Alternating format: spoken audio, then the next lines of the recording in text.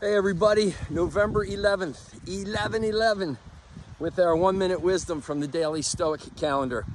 And 11/11 is really a powerful number for me. I used to see it, gosh, I've been seeing it for 30 some years now. And I saw it a lot after an accident that I had, and I was in a really bad place. And I would see it on the side of a taxi cab, I would see it on a billboard, I would see it on a clock.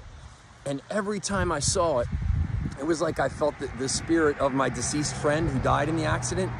And it was like he was just telling me, hey, Danny, keep going. Everything's going to be okay. I'm okay. You're okay.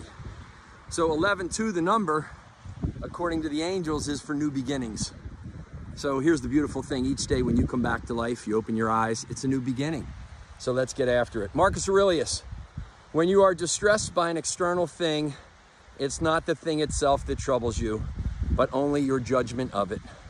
And you can wipe this out at a moment's notice. The theme at the bottom is it's not the thing, it's what we make of it. So just remember, as those things show up in our life, and maybe you're stuck in the pain of your past, or you got a lot of fear about the future, what's gonna happen, don't stay there. Get out of the pain from the past, get out of the fear of the future, and just be present right now. And say, how do I wanna think about what I need to think about? Whether it's a struggle or whether it's the good times.